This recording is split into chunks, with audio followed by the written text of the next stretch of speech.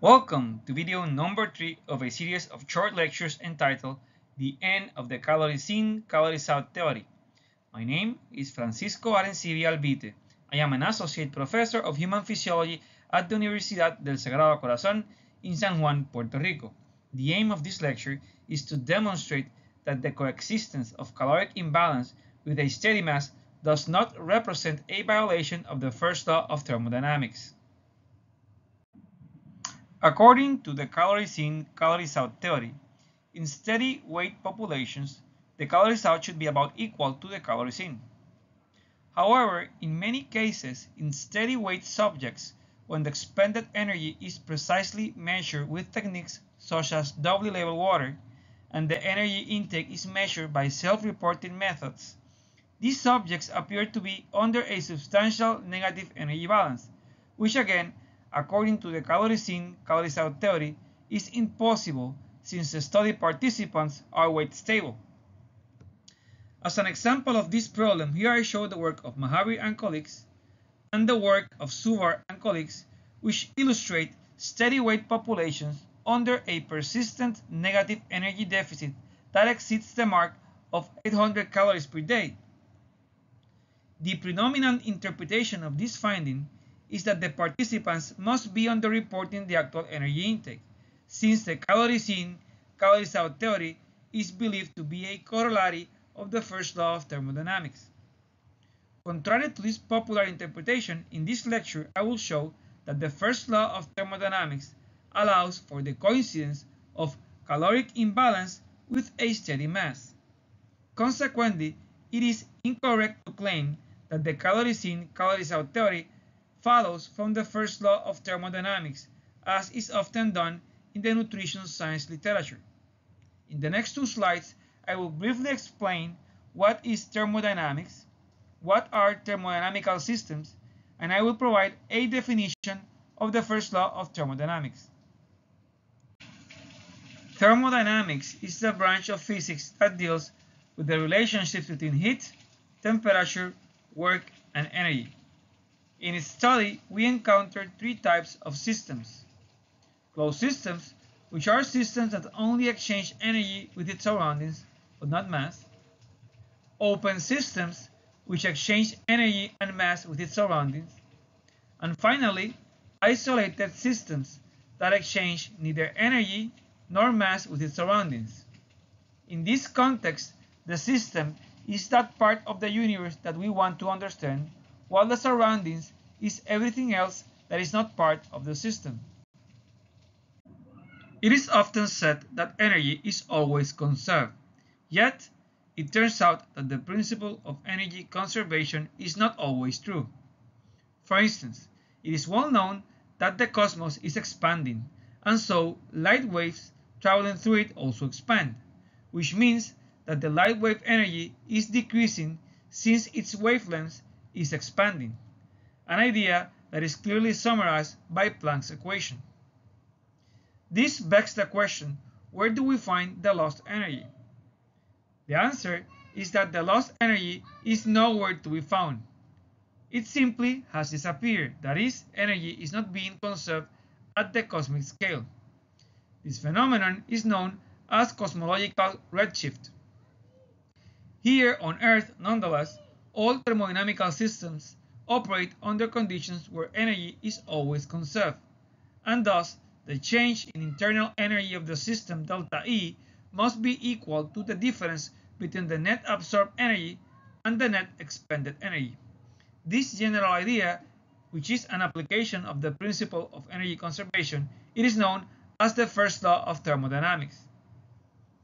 In a more standard notation, people often write the first law of thermodynamics as applied to a general closed system, where delta U is the change in internal energy of the system, Q is the net heat energy transfer, that is, Q is positive if the system is absorbing heat, but negative if it's losing heat.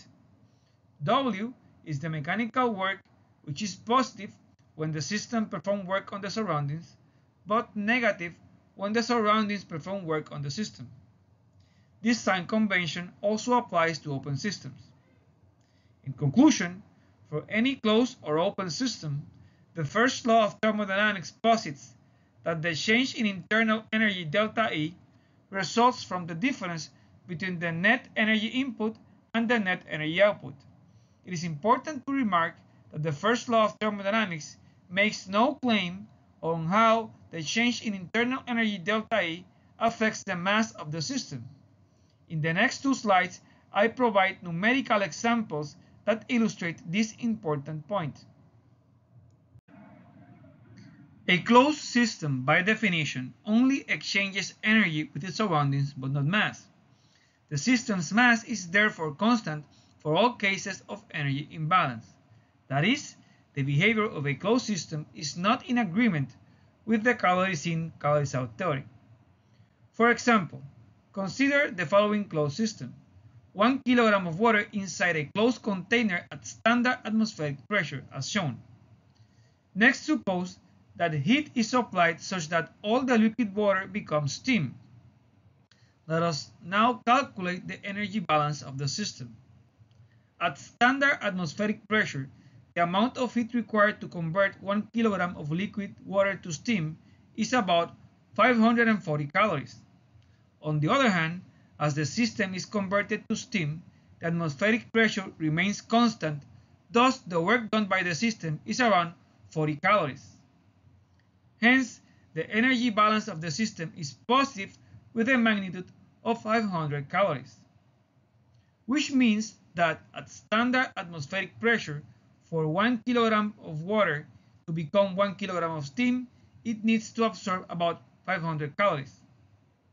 In conclusion, it follows from this example that the occurrence of a positive energy balance with no change in the system mass is not a violation of the first law of thermodynamics. The next example illustrates that in open system it is possible for energy and mass balances to manifest in similar directions. That is, the behavior of an open system is not always in agreement with the calories in, calories out theory. As an example of an open system, consider 50 kilograms of water at 25 degrees Celsius inside an open container under standard atmospheric pressure, as shown. Next, 20 kilograms of water at 10 degrees Celsius are added to the container after the removal of 20 kilograms of water. This leaves the mass of the system unaltered but reduces its temperature to 19 degrees. Let us now calculate the energy balance. The system is releasing 300 calories of heat to the surroundings. At the same time, the surroundings perform a very small amount of work on the system of about 1.6 times 10 to the minus 3 calories. Therefore, the energy balance is negative with a magnitude of about 299.99 calories, while the mass of the system remains unchanged. In conclusion, it follows from this example that the occurrence of a negative energy balance with no change in the system mass is not a violation of the first law of thermodynamics. I now list the conclusions that follow from the previous discussion. First, according to the first law of thermodynamics, in a closed system, all cases of caloric imbalance always coincide with a constant system's mass. Thus, the thermodynamical behavior of a closed system is not in agreement with the calories in, calories out theory. Second, according to the first law of thermodynamics, in an open system, a state of caloric imbalance can coincide with a constant system's mass. Hence, the thermodynamical behavior of open systems is not always in agreement with the calories in, calories out theory. And finally, the coexistence of caloric imbalance with a steady mass does not represent a violation of the first law of thermodynamics. Therefore, the finding of caloric imbalance in steady weight populations is not a challenge to the first law of thermodynamics. To finish this presentation, I would like to emphasize the key points of lectures 1 and 2 and this lecture. In lecture 1, we learned that by defining the VO2 deviation, it is possible to divide all cases of energy balance into three mutually exclusive categories. Type 1 energy balance, where the average VO2 deviation is negative, type 2 energy balance, where the average VO2 deviation is 0, and type 3 energy balance, where the average VO2 deviation is positive. In Lecture 2, we learn about the body composition equations, which indicate that during prolonged weight stability, body composition is also stable. Consequently, if the calories in are on average equal to the calories out, then fat mass and fat-free mass are both stable. In the present lecture, we have learned that the coexistence of caloric imbalance with a steady mass does not represent a violation of the first law of thermodynamics. Consequently, the finding of caloric imbalance in steady weight populations is not a challenge to the first law of thermodynamics. As we will see in the final lecture, the analytical application of these important facts will render the calories in, calories out theory as an impossible paradigm. Thanks for watching, and I see you in the next lecture.